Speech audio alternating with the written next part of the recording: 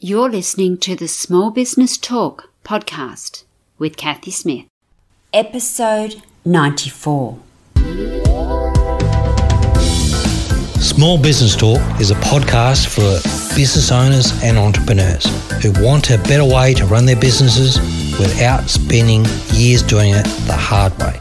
Small Business Talk is hosted by Cathy Smith, who has run the same marketing agency for more than 17 years and helped hundreds of business owners achieve their marketing goals. Welcome to Small Business Talk. Today we're going to continue on from our Instagram series, but today we're going to talk about a couple more social media platforms as well. So what should I post on social media is a question I get a lot.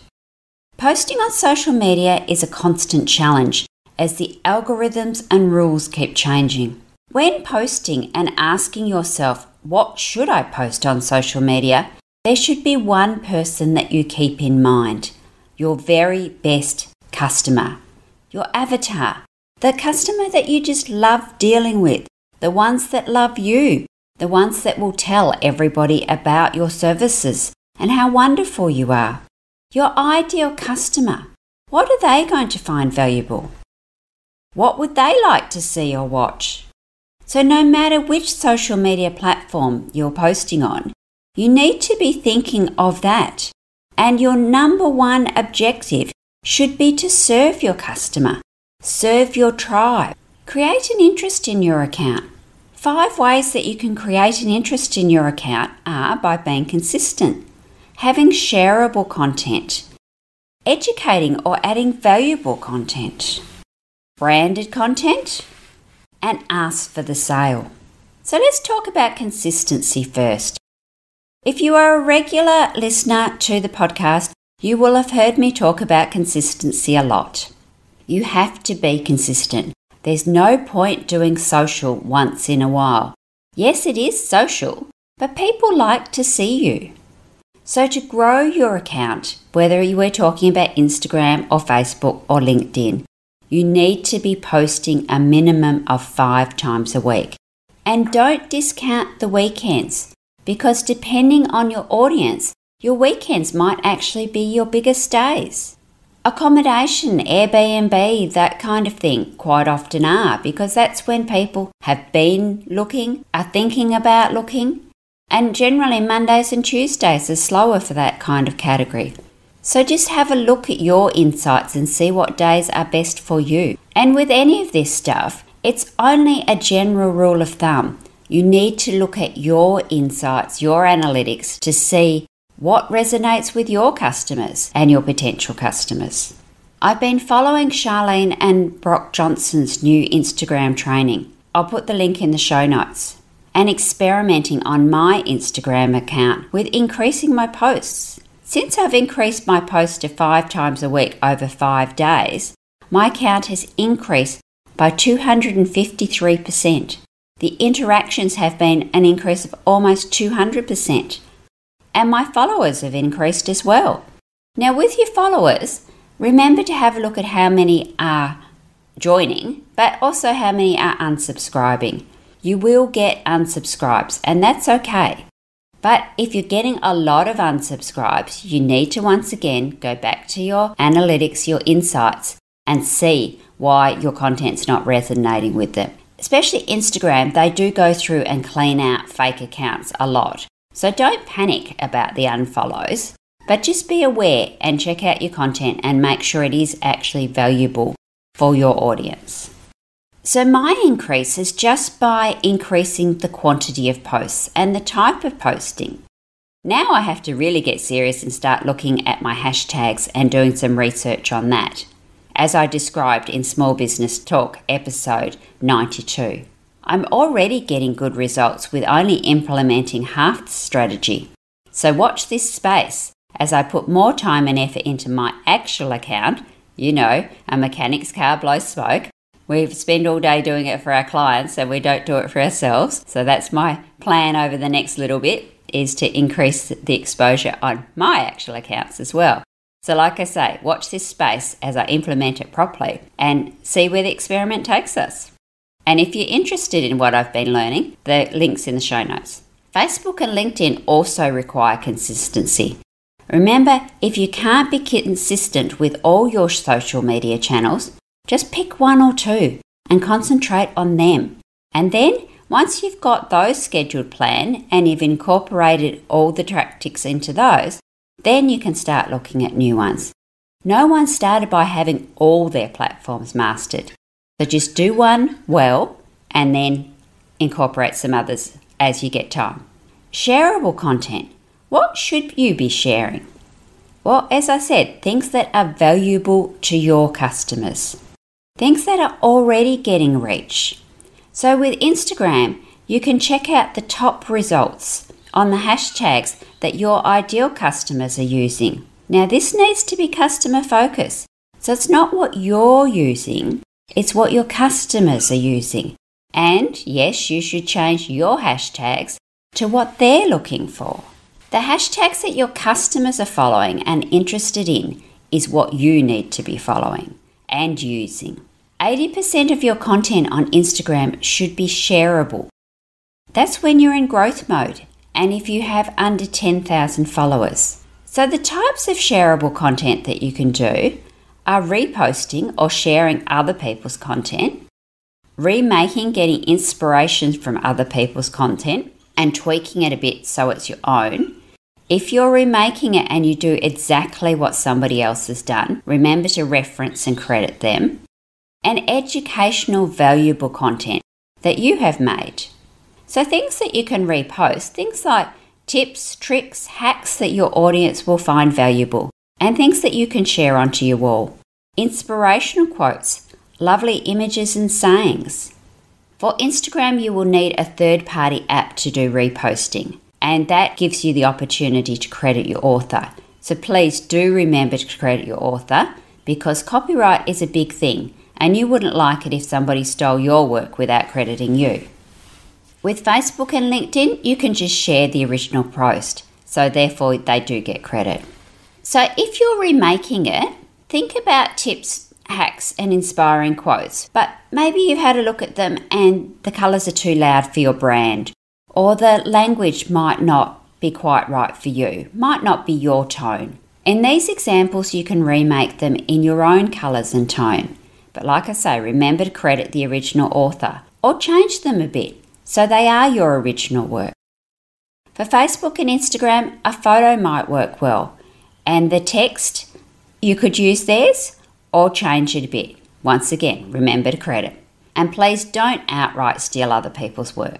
Educational valuable content. The easiest way to do educational content on all three platforms is video and live video. Whether you're doing a live or a pre-recorded and adding it as a video later, you need to make sure it is native, not via YouTube. You can always add it to YouTube, of course, but you need to do that separately. Videos often get hundreds of times better reach than other content. Yes, I know we all hate video, and I do as well, but it's making a difference. And as I've spoken about quite a lot, it does cut down that trust factor, so people can trust you much quicker, much faster. So why wouldn't you load it up to YouTube and then back to Facebook? Well, because they're competitors. YouTube is a direct competitor to Facebook and Instagram. Just load it up through the native Facebook, so where you can load, or if you do it live, you just do it on the platform that you're wanting to do it on. So straight onto Instagram or straight onto Facebook. And remember to share and save that video as well so that you can then repurpose it onto YouTube or cut it up into Insta stories. Or if it's a longer one, you can always put it into IGTV. So Instagram has short videos up to 59 seconds, or then longer videos over 59 seconds is IGTV. But remember, when you're doing the IGTV ones, the preview is 15 seconds and then people can click on it to watch more. So make sure when you are doing IGTV that those first 15 seconds are really punchy. That's your introduction. And if people don't like that, they won't watch anymore.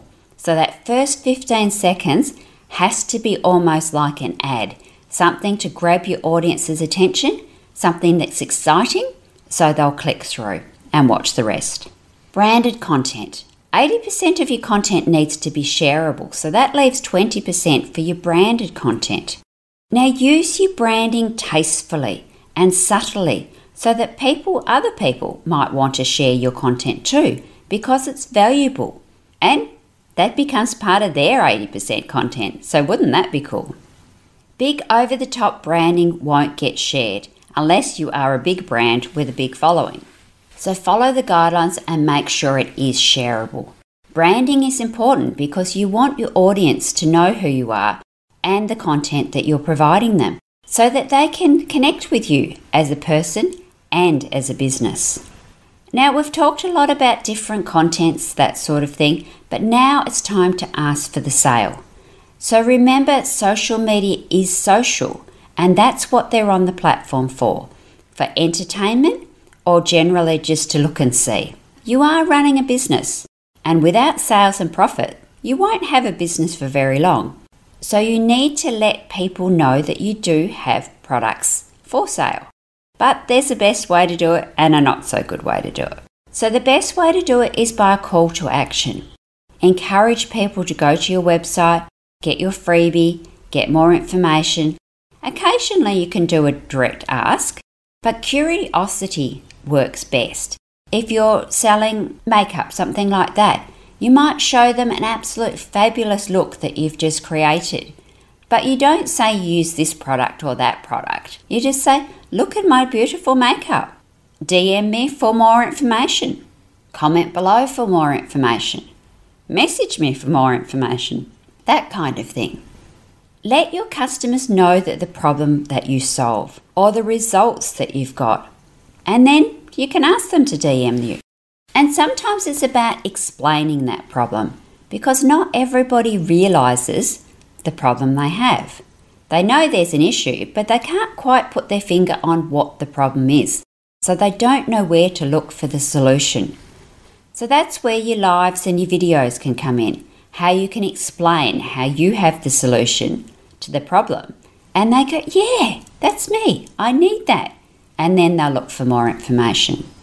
So if you've liked this and you want to know more about the course that I'm doing with Charlene and Brock Johnson, just jump over to the show notes and the affiliate link will be in there. So now it's your turn to take action. You have listened to lots of tips here. So now it's your turn to think about scheduling some time to actually put these into action and do it on your account. I'd love to hear how you go. And for some other ideas of types of posts that you can try, jump over to my website, catcoint.com.au/resources, and you'll see 47 social media post ideas that you can use today. So download my freebie and there's 47 different things that you can try. I'll jump over to the show notes and we'll have that link for you as well. So next week we're talking about values and why our guests suggest that you forego a quick profit for values-based long-term gains. It was a great interview and I'm sure you're going to really enjoy it. So until then, stay safe, stay happy, and SBT audience, remember to implement. Enjoy your journey. Don't forget to subscribe to Small Business Talk podcast and head on over to smallbusinesstalk.com.au/downloads for all the show notes and links to this episode. Remember, to be great, you must start. Pick one tip from today's episode, take action and implement it. Let's meet again next week at the same time and place. Until then, take action. And SBT community, enjoy your journey.